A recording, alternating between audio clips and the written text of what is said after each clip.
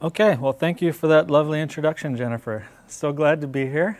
Thank you all for coming. Try that again. I'm not sure if I caught the recording there, so go for it again.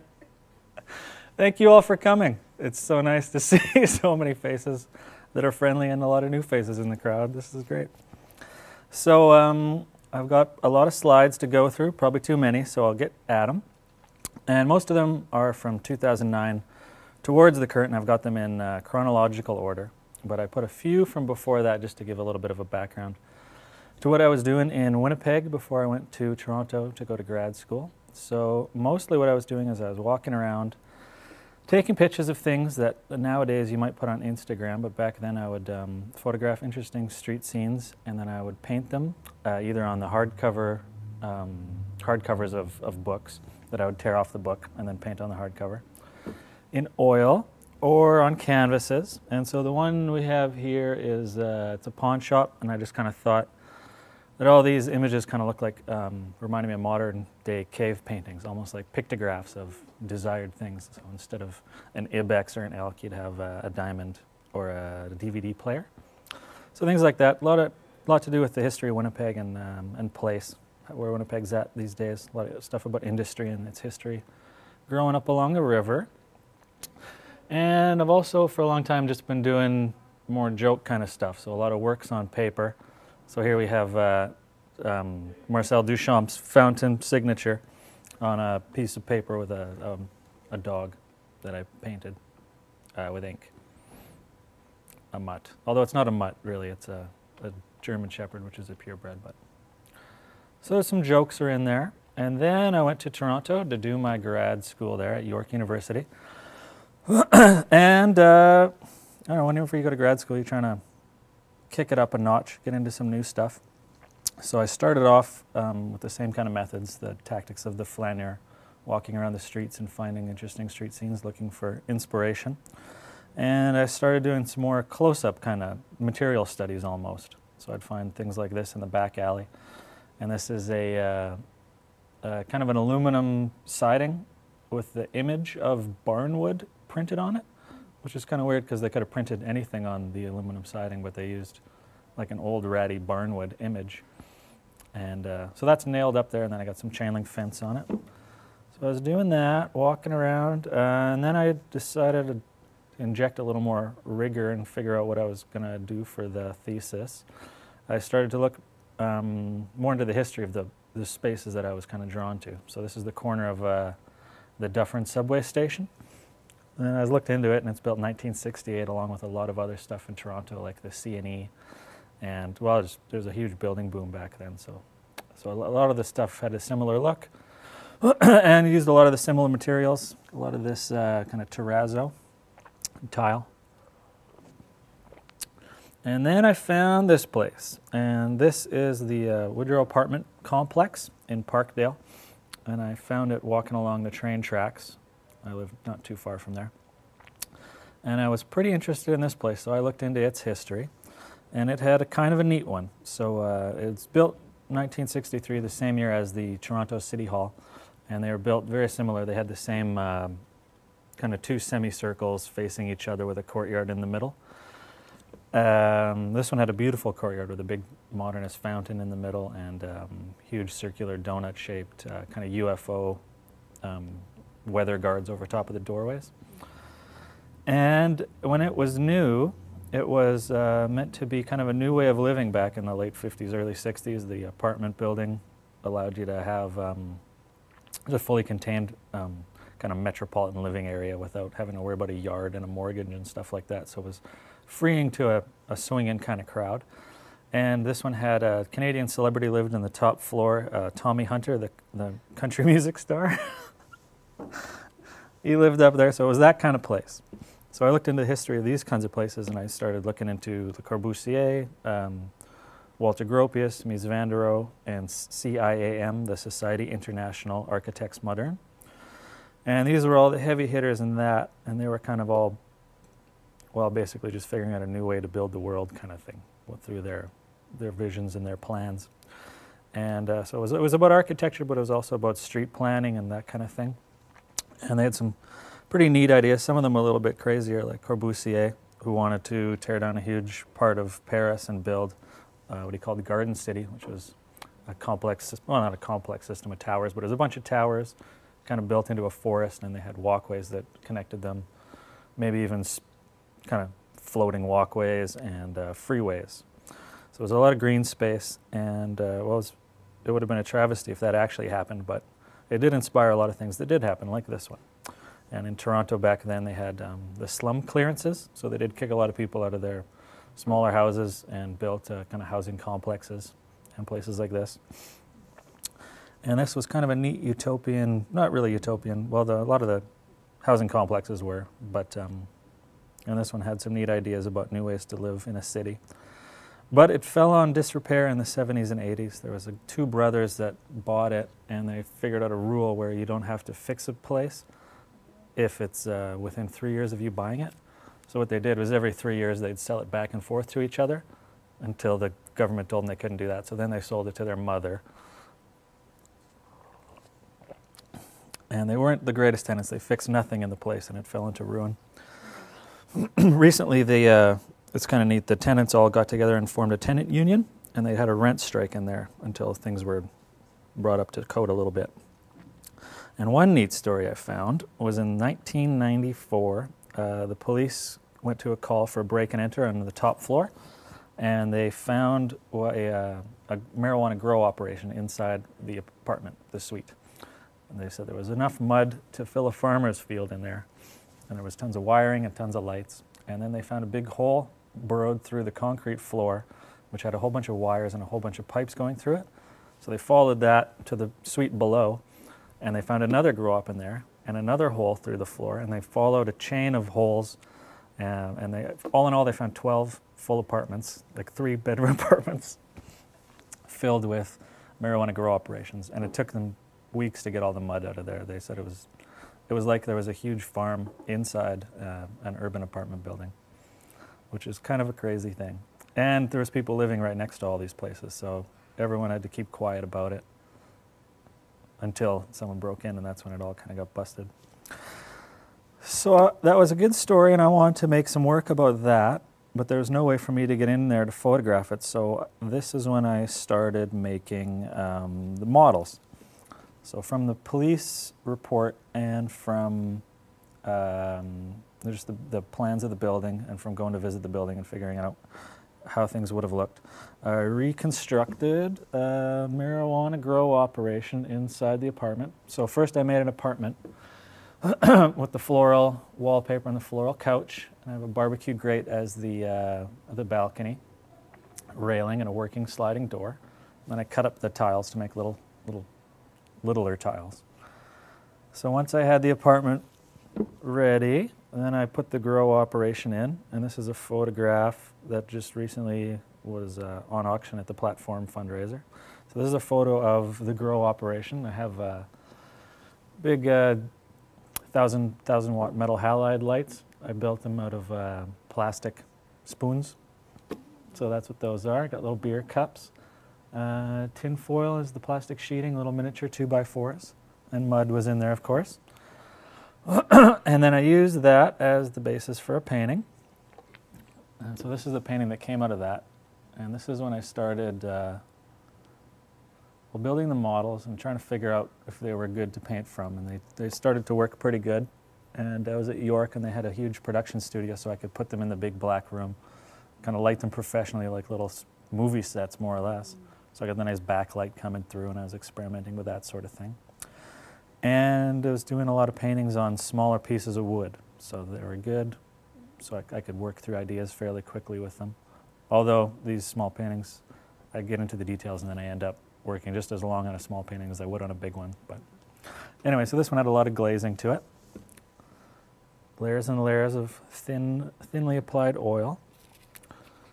And there's another photo. This one's the paper fan that I built with a little light on top. Some boards in the background. So were these large-scale pieces, these last two, or were they the smaller ones? These two are both on wood. They're both small paintings on primed wood. Yeah. So the things that were working on these paintings, I was finding from the models was the angles were interesting. They were kind of neat. So like this last one, you get kind of almost like a bird's eye view or a out-of-body experience kind of view, or kind of like a surveillance type of thing. And I wasn't sure how to show, show how what was happening, because if you paint a painting from a room with loose brush strokes, you can't tell if it's a model or the painting I was thinking. So I did things like I put in a little bit of the plywood at the top as kind of a hint, things like that. Then as I went on, I realized I didn't have to do that as much. Just the angles were different and the details were different. So where the leg meets the table there, you can see a little bit of glue. So I'd try and focus in on the details like that, the little scrappy details that kind of gave away the painting for what it is, the model for what it is. And that turned out to be part of what made them good paintings. So there's the angles, the details, they're theatrical, lighting, camera angles. And I was allowed to set dress them as well. It allowed me to set dress them and control building the image right from the ground up. So I could control every little aspect in the image, which was what I like to do as a little bit of a control freak with this sort of thing. And at the same time, I was still walking around checking stuff out. And I was interested in just different material types of studies. So I was looking at how the modernists got pretty excited about different types of materials that were new at the time. They had the glass sheeting on the skyscrapers, and new things could be done with concrete. So I was looking around to see what modern day updates that would have been made. So what kind of modernist materials were happening now? What kind of efficient, cheaply made things they were. And I figured chain link fence would be about the cheapest way to make any type of a fence around a compound or a house. And the aluminum siding. So that's what this painting's of. Updated modernist materials. Looks a little bit like a Nanaimo bar too. I kind of thought a little bit of a confection. And experimenting with different types of painting scenarios. So this is kind of like an all-over field of vision or all-over pattern that runs off the sides, kind of like a Pollock type of thing. So I was experimenting with that as well.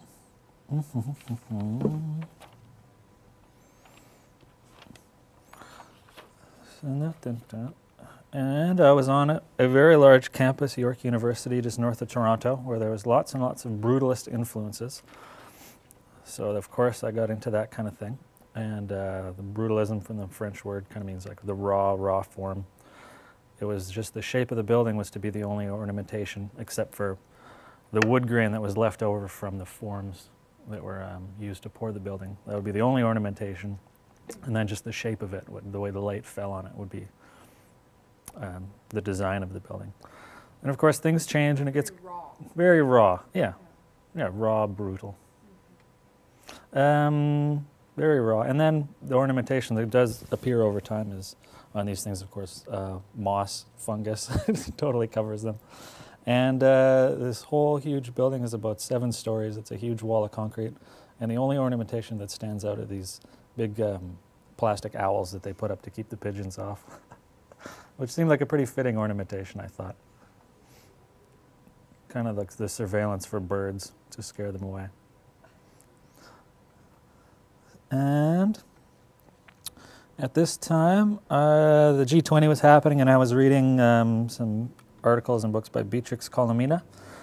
And she had some pretty neat ideas about modernism and media. And her theories were that the architects and modernist architecture exists more as media than it does as physical objects. That the images and the models and the media that surrounded them as they were being built was more important to the architects than the actual images or the actual buildings. So some of her examples were like the Barcelona Pavilion, the German pavilion in Barcelona back in 1937, and how Mies van der Rohe designed that, and it's still one of the most influential pieces of modernist architecture, but it only existed for about 3 months, and then they tore it down, and it existed only as a photograph. So that was kind of her her example that the photograph was more powerful than the actual building, and that once they were photographed, they weren't really necessary, or they didn't really have much concern for how they were to be used, which did prove to be the case for a lot of the different apartment blocks and office structures that were built around that time. And this building here is Mies van der Rohe's TD Centre in Toronto, and that was built in 1963. And it's a great big black megalith. And this was the largest building in Western Canada, actually in all of Canada when it was built back then, for the biggest bank. And this is where I get a little bit conspiracy theory on it. So during the G20, I was walking around, and the Saturday there was almost like a block party kind of atmosphere around downtown Toronto. Everyone was out with their families, and they were walking along, and then the riot police would block off a street, so you just take a right, walk around to the other side, and then they'd block that off, and you just kept walking around, playing that little game. It was kind of nice, taking pictures in front of the line of riot police. And then eventually, an area that they had blocked off, they kind of let it clear, and there were a couple police cars positioned in the middle of the intersection. And this was a little weird because there were no police cars out for the whole run of the G20. The only vehicles they used were these kind of minivans, these Dodge minivans. And they'd drive around and kind of hover out the side like a hobo on a boxcar, staring at everyone with balaclavas on as they drove around. But there was no police cars. And in this position, this day, there was 2 police cars left. And then everyone kind of walked up. And then they just took pictures standing on top of them, and eventually someone lit one on fire and everyone kind of cheered. So it was still like a block party atmosphere, but then when you look at the footage afterwards, it looks like a complete riot. You see downtown Toronto in flames with police cars burning. So I was thinking of the Beatrix column, and I was thinking if I were a video producer and I wanted footage to kind of justify what was happening at the G20 to be shown on the news every 5 minutes, I would get a nice videographer to pick the best place to put the police car to be burning, and they picked a really nice spot in front of these historic buildings, and then they could get a nice camera angle, and it shot up. It was just beautiful. And so that's a painting about that. But I left the cop car out. That was a little too heavy-handed, so just a little bit of smoke. Burning cities, it's always the signal for in dystopian movies that things are going bad. And I was also making models. This is one of the first ones I built for a back and forth thing we were doing at the time in York with the UQAM University. And yeah, so they came to see our school, and they put a show on for us and did some talks, and then we went to their school and did some talks and put a show on for them. So the art that I brought them was the one room they saw after they came to Toronto to check out the art scene. We spent the whole day in room 138, which was our room. It was not as nice as this one. And I built a little model of the corner of the room and the plastic plants that are in there. So they came down there and they spent their time in that room staring at this fake plant. So I brought a little memento of that experience to Montreal when we went. And I was Which university was that? Or UQAM, the University of Quebec in Montreal. And I was experimenting with different angles and kind of showing in the studio, showing that it was an experimental work in progress. So I got the painted floor and the models propped up on a paint can. And try some more exaggerated angles with that. So that's that one.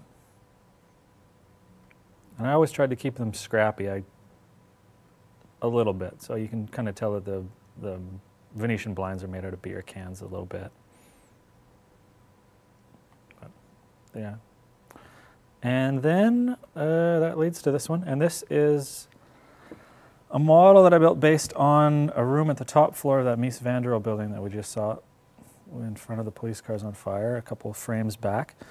And so this room at the top of the building was designed by Mies van der Rohe to be the party room at the very top of the world, basically. It was the most powerful bank, and they had a party room at the top of their building, the tallest building in Canada, so they could sit up there and smoke cigars and look out across the landscape.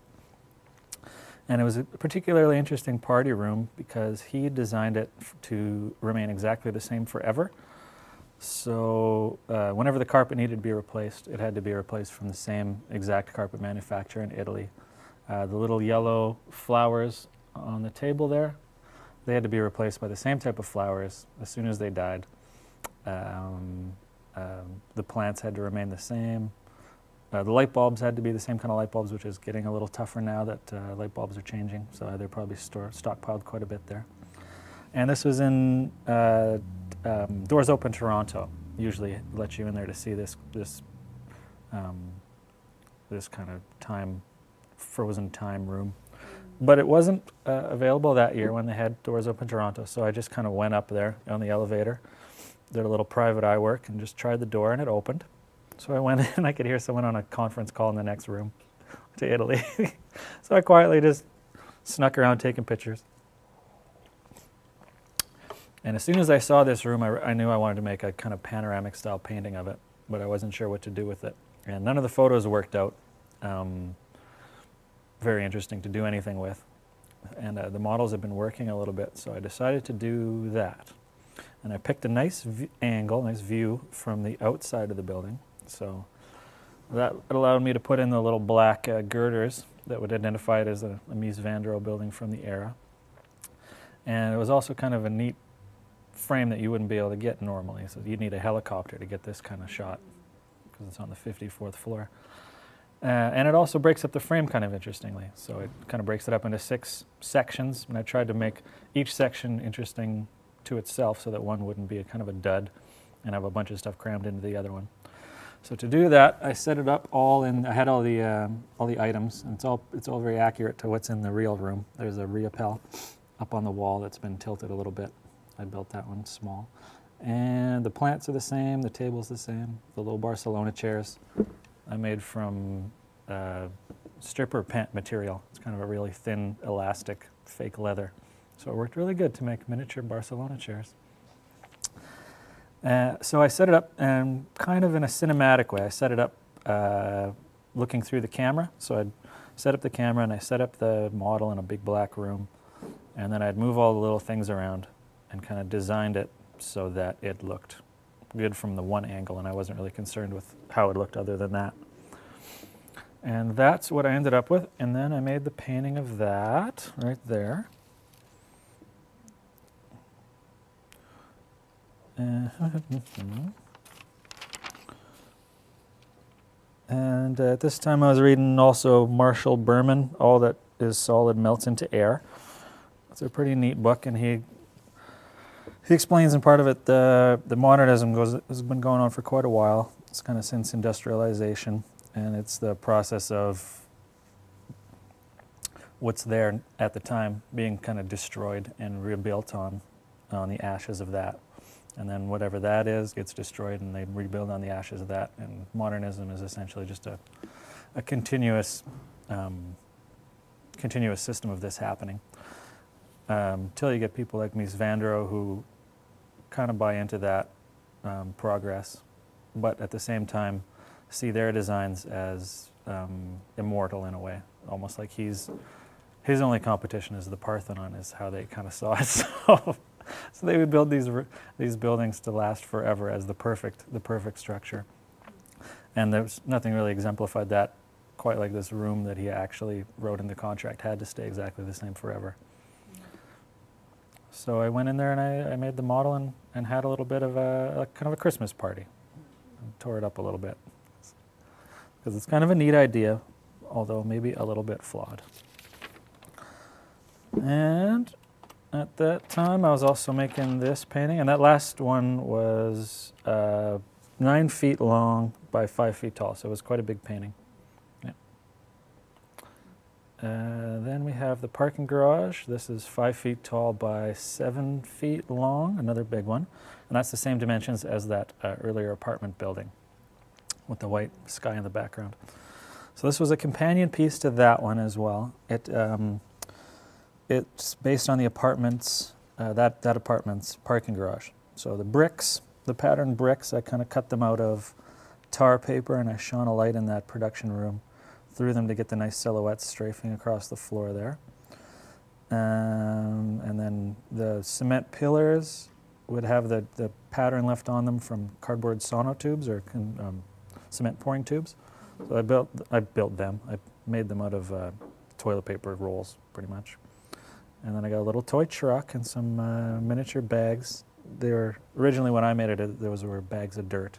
Was the plan, and this was to be a truck pulled up and delivering dirt to the grow operation. Because how do you deliver that much dirt to a place without anybody noticing? It's kind of funny. And this painting, well, I guess I should say it's important to me that the paintings remain a little bit ambiguous, and I just like to kind of put in the ingredients into the painting and leave it open purposefully as much as I can to multiple readings from the viewer. So I do quite a bit of research on them, and I have a little plan for them to interrelate in certain ways, but it's not necessary for the viewer to know all of that. I don't put a lot of that forward. I don't put a big didactic storyline. So this doesn't even need to be tied into the apartment building to me. But when they're in the same room, they do interact in certain ways. So that's what this one is. It could be either the early day sun coming in at an angle like that, or it could be a searchlight, or it could be a street light.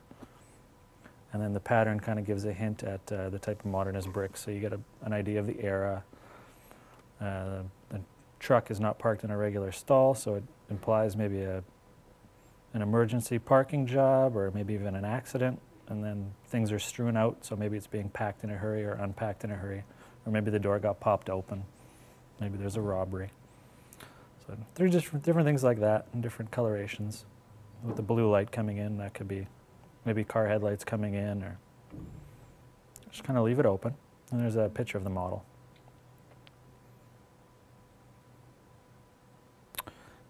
And at this time I was also getting interested in the Bauhaus, because a lot of this modernist stuff tended to come out of that, it seemed.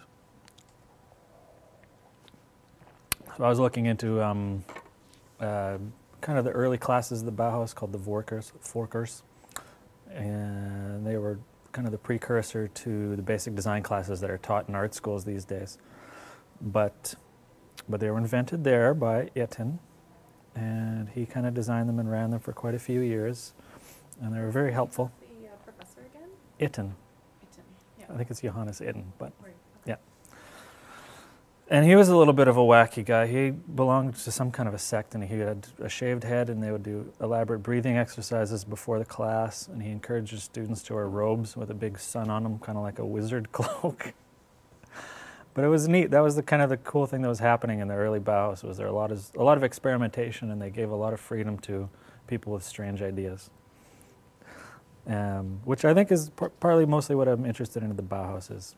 They went on to be influential in every aspect of the world, with all those skyscrapers and a lot of the design we use now, down to the teapots. But it was open for a very short time, only 14 years. There wasn't a ton of students that went through there.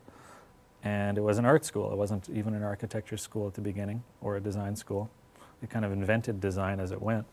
But I think a lot of the influential things that happened there were because of the kind of the wackiness and the experimentation that was happening. So that's how I see it.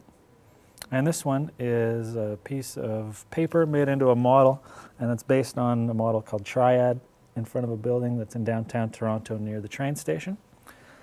And so it's a remake of that. And the paper model I made is kind of a takeoff on Joseph Alber's Vorker's class, where he told all the students to make paper sculptures. And if they made them to mimic other materials, then he would say, no, that's incorrect, that's wrong. Paper should only be used as paper, and every material should be used as itself, and there's no need for it to mimic other materials. So it's kind of a neat idea that they instilled at the beginning, and that would follow through the students' ideas about materials. And that is when I decided to do a project, and I wanted to track what happened to all the people from the Bauhaus after the Nazis shut it down in 1933.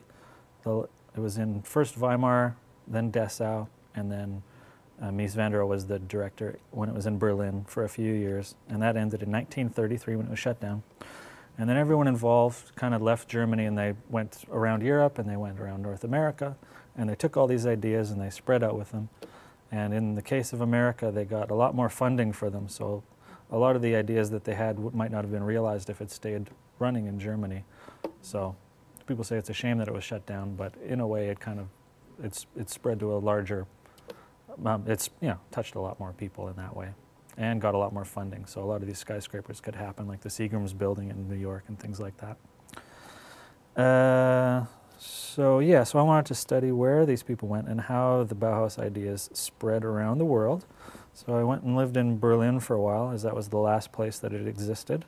And I was also looking for modern day manifestations of the Bauhaus theories in and around Berlin and Germany. So, this one right here, this is a little watercolor that I did. And all the works that I did while I was in Berlin are all on paper. So I have some oil paintings and some ink and charcoal drawings and some watercolors, but they're all on paper, 29 by 39 centimeters. So pretty good size, but still portable. So I could work on them in different living rooms and borrowed studios as we went. And this one kind of looked like a, well, it was a giant play structure, and it was very dangerous, as all the play structures are in Germany. They're all very different and very dangerous. This one's about 20 feet tall, and it's made out of logs painted in the Bauhaus colors, kind of red, yellow, blue. And you'd see little kids up there in their Sunday dresses playing along a log 20 feet in the air while their parents kind of smoked a cigarette casually. It was pretty neat to see. And so that's that one. And to me, it looked kind of like a Bauhaus student's sculpture. And this is a toy set of the Plattenbau kind of buildings. This is at the GDR Museum. So this showed what life was like in the former East Germany. And this is a play set of Plattenbau, which is a slab block type of architecture that they used, kind of influenced by the early Bauhaus plans for efficient, cost-effective living systems. They were all about building domestic houses for German workers, basically, and in ways that were kind of new ways, cost-effective ways they could house the most people to make a machine for living, is how they put it. So in the beginning, they were working pretty good, as these preformed cement blocks were raised up and attached, kind of like a giant Lego set. And a little bit of the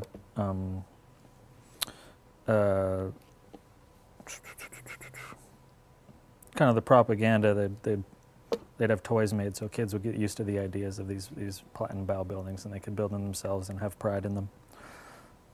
So that's an example of that toy set. And there was a big drawer you could pull out, and it showed what it was like inside a Plattenbau. So this is, you pull out the drawer and it had a glass top, and it was a little model set up. So I thought that was pretty good. I didn't even have to build the models. They were just already there. So this little kitchen, I showed it to some people who lived in the DDR, and they said they recognized it immediately, just not from the wallpaper and the patterns, but that red pot, because there was only limited amounts of objects you could have, and the red pot was one that every single house had that pot, so they knew it right away from that.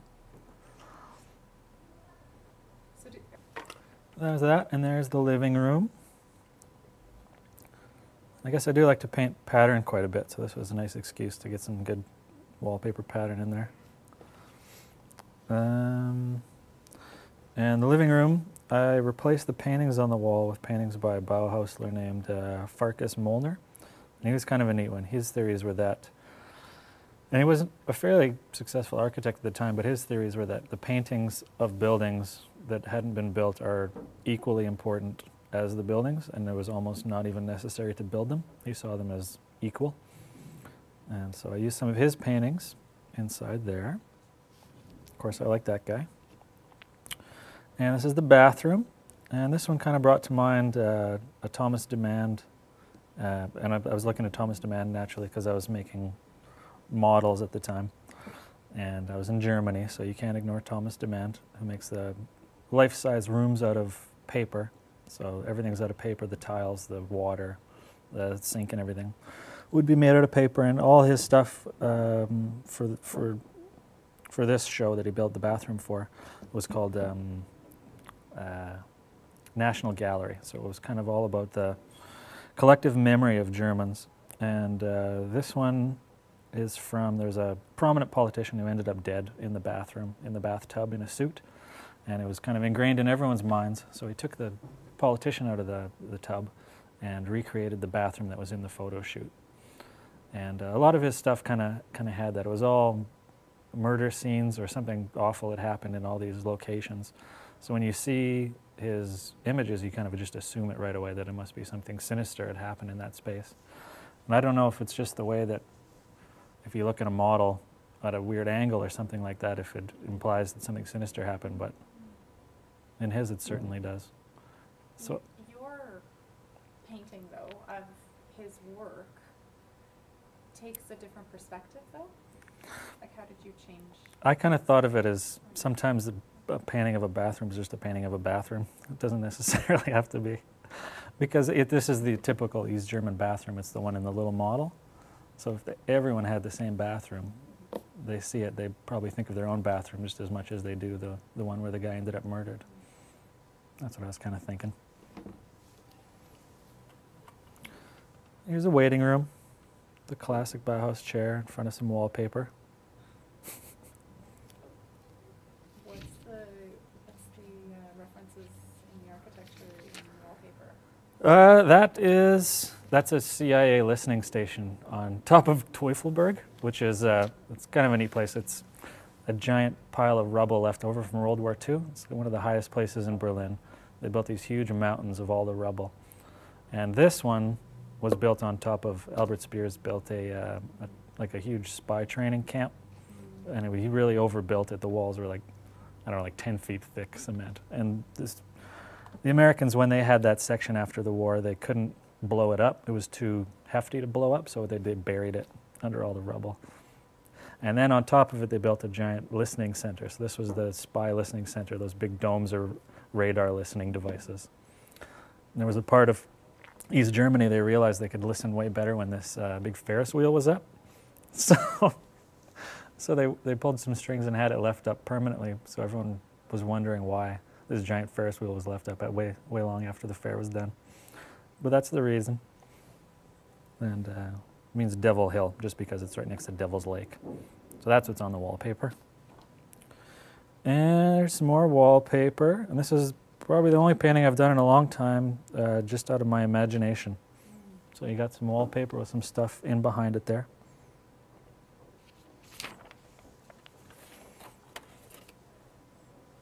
And these are all on the paper. That one, last one was oil. This one's charcoal and ink. It's a typical Bauhaus apartment building with the signature curved balcony. And made it out of cardboard, and then we were moving out of the place, and so I had to recycle it. So this is it in the recycling bin. This is a monument to aviation built by a Bauhausler, an innovator of aviation. Had this giant hill made. He had a bit of money, so he was kind of like at the time of the Wright brothers. He built this big mountain out of earth, and he used it to test his machines, kind of like the wooden wings, those types of machines, early helicopters. So he'd run down the hill and try and get airborne. So on the top of this conical hill, they built a giant globe out of metal. And then all the kids in the area started drinking there naturally, so they started calling it the boiler room. This is a gravestone designed by a Bauhausler, and I was goofing around, put a glove from Oscar Schlemmer's Triadic Ballet coming out, kind of a Michael Jackson Thriller type of thing. This is on Teufelsberg, where the German listening station, or the CIA listening station is. And it's neat because it's all, the whole mountain's made out of rubble, so sometimes there's parts of buildings poking out. And it's all on a hill, and right in the middle of the hill there was a little flat spot, and this giant orb was sitting on top of the earth. Most of it's under the grass, but this one was kind of just sitting up on top. And then I went to Dessau, took a little trip to Dessau to check out the most iconic Bauhaus school. And did a little tour of the masters' houses the Gropius designed for all the masters of form. And this was kind of like the neat idea of media being more important than the actual architecture. This was a stop on the tour at Gropius's house that he built for himself, but they tore it down and they're rebuilding it from scratch. So we stood in the rain while we did a tour, and she showed us this picture of what the house looked like while we stood there. And this is his office in the Bauhaus. And this was another example of how important the models are to this type of thing. So we got into the office, which is pretty rare. You have to get a ticket with the tour to get into the office itself.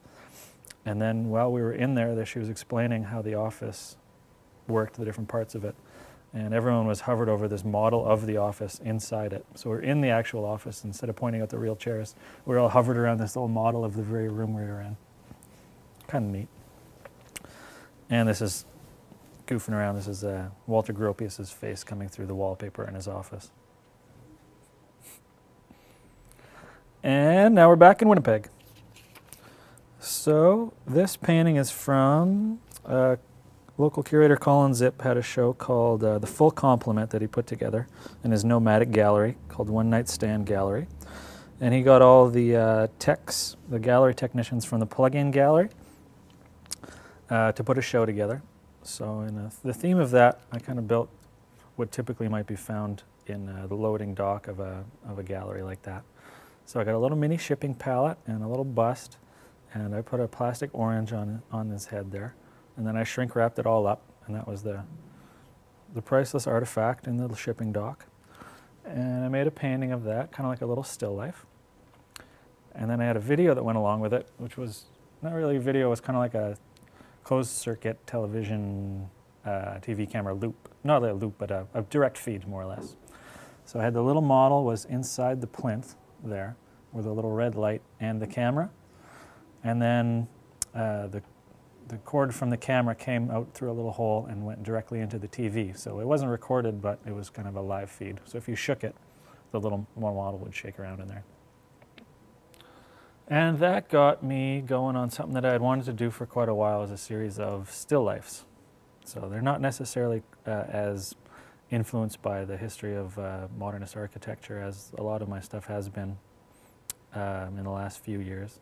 So I can branch out from that a little bit and kind of approach different things and experiment quite a bit. So it was nice. And I bought a whole bunch of 3 by 3 foot paintings for that.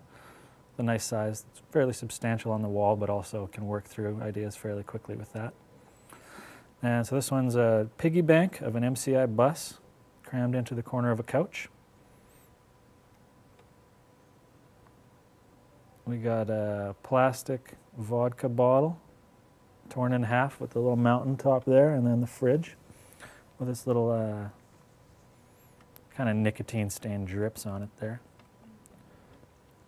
This one worked out pretty good, I think. It's kind of ambiguous, you're not exactly sure where it is or why. And this one showed in the last platform show called All of a Sudden. The last one that just came down. That was Colin Zip was kind of making, he's the curator for that one as well, and he wanted to kind of highlight a dystopian kind of vision through all the works, kind of the moment of disaster, either right before it or directly after it. And so he picked this for that. It's my paintbrush holder. Mickey Mouse, plastic Mickey Mouse. This is from the old Shanghai building. So I got in there right before they tore it down in Chinatown. That's where my studio is. And it was weird. I was a bit of a time warp in there as well. All the suites in the top floor had been left untouched since 1977. And a lot of the stuff was still in them. It's like they'd all packed up to leave, and they just left half their stuff. So some of the kitchens are still set up with the food in them, like dried food goods from them, and all the daily items that they would be using. And even like their degrees, their university degrees were still up on the wall in a lot of cases. So you could go through one person's whole life. But the one thing that every room had was a Santa Claus and a Mickey Mouse. So this is very typical of that building. Here's a little ceramic horse with the legs broken off. the paint lid tin. So even if I want to do a painting of flowers, I have to kind of figure out a way to trick myself and do it as a still life of a tin with the little stickers on there and the scratches. And that brings us up to the current show, the one downstairs, Rebuild Them. And so the thesis I had for this body of work, the plan was, it was based on the early plan for the Bauhaus, kind of the Gropius's more utopian vision of all the workshops, so for glass, metal, textile, ceramic, all to have a painter as the master of form. So each workshop had a master of form, which would be the more artistic visionary of the masters, and then a kind of a technical master as well. So his vision was that painters had been building spaces inside the paintings, in abstract paintings, for years. So they were more qualified than people who actually built physical objects for his new vision of building basically the world. He wanted all these different workshops to go together, and the ultimate thing that they could build would be a house. So everyone would work together to build a house or a living environment. And to him, painters were the ones most qualified to do it. So he had painters like Joseph Albers, Vasily Kandinsky, Paul Klee, and Laszlo Moholy-Nagy, or Nagy. And so my idea was to take all the students' work I could find that had this abstract painting theory kind of ingrained in them, real serious stuff, mostly about squares, circles, and triangles having to be the right color. And they were yellow, blue, and red naturally. So a square had to be red, I think a circle had to be blue, and the triangle had to be yellow, and there was many reasons for this, and you could get it very wrong. So they wanted to experiment quite a bit, but there was also a lot of these strange rules that they had built into it. So anyway, I wanted to find the students' work that took a lot of these rules as the basis for their work, and find maybe architectural projects that they had done afterwards, or physical spaces that would be somehow based on these theories. I would document them once I found them, build the little models of them, and then paint paintings based on that. So in a way, I would be taking the abstract painting theory, filtered through the student, through their physical work, and then translate it back into painting by building the little model and then painting from it. That was my plan. And I realized that I wanted to cover the basic structures that the Bauhaus went on to build or be influential in. And so in the early years, most of the contracts they got were to build factories. That was where the money was, and they had lots of innovative ideas for building factories back then in their 19 teens and the 20s. So this is of a factory that was built in 1927 by Otto Bartning. It's called the, pardon my German, Verwaltungsbud der Elektrothermit. And it was quite a big factory, and it was showing its age a little bit when I found it. And I kind of went around the back and found in a parking lot, there was this beautiful relief wall that was kind of a little bit roughed up, but it was a beautiful example of a nice detail that they'd put on a building, even though it was just a factory. So I took some flicks of that, and when I got back to Canada here in my studio in Winnipeg, I built a model of that. It's got the little bit of safety tape around there. And there's the painting I did based on that. I did 2 paintings based on that factory. So this is of the relief wall, poured cement relief wall, and the emergency tape. And this is another angle. This is the roll-down security cage, which I had built out of coffee stir sticks. And it had graffiti on it, much like most of Berlin. And this kind of showed the battle that the building had with buffing over the graffiti and then it coming back and then buffing over it and coming back. It kind of speaks to maintenance a little bit, how to keep these buildings going. This one is titled Opera House / Casino. And this is how the Bauhaus theories eventually filtered down into more of a kind of a postmodern building, kind of a tackier Las Vegas style structure. So maybe like a shopping mall kind of thing, or a large entertainment center. And it would be built out of affordable materials, so you get the best bang for your buck with these big flashy type of places. And it's made out of cheese grater, so you got those nice little shielded windows from all the little cheese grater holes. And this one's kind of based, or a little bit of a nod to a Thomas Demand painting called Model from 2000. And his original one that he built was based on a photograph of Albert Speers. That's Hitler's main architect. It was his job was to put together how the Germans would rebuild Germania, which would be the name for Berlin, because Hitler hated Berlin. He wanted to tear it down and rebuild the whole place as Germania with huge monumental structures. So the one that the one that Thomas Demand used was a photograph of Speers's large tower that he proposed for the 1937 Paris World Fair, and the power of the image was kind of like, if you looked at it, it would be almost terrifying, because that's what the world could have looked like if they had succeeded a little more and started building these huge mega structures that would last the 10,000-year Reich. And that would be kind of terrifying. So I built one that had the same kind of angle of a table, a model on a table, propped up with the little sawhorses there. And it's a little terrifying too. It's what happened, what could have happened if the world were built like this, and it kind of was. So that's where I was going with that. And that takes us to the domestic space, the most important part of the Bauhaus building. So this is a little corner of a condo, and this would be the update of their kind of idealistic building practices. A perfect machine for living out of affordable materials. The ultimate goal.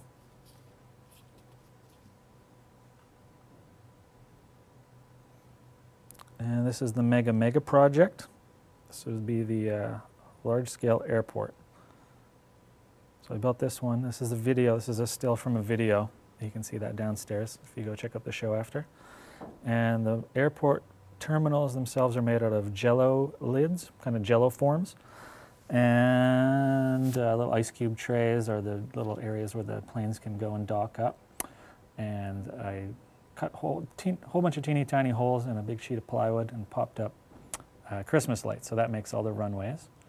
And there's various other white pieces of plastic, little bobs and odds and ends, all glued together to make the different outbuildings for the airport. And then I built the wing, and this is kind of like if anyone goes traveling these days with social media, if they're going to go somewhere, they always post a picture out of the window of the wing. Gone to Paris. So anyway, this is the view down the wing, and I built a little wing out of foam, pink foam, and mounted it to the bottom of the camera. And I walked around in a circle several times trying to mimic the banking of an airplane as it drives, as it circles an airport. And then the little red lights would be blinking. Yeah.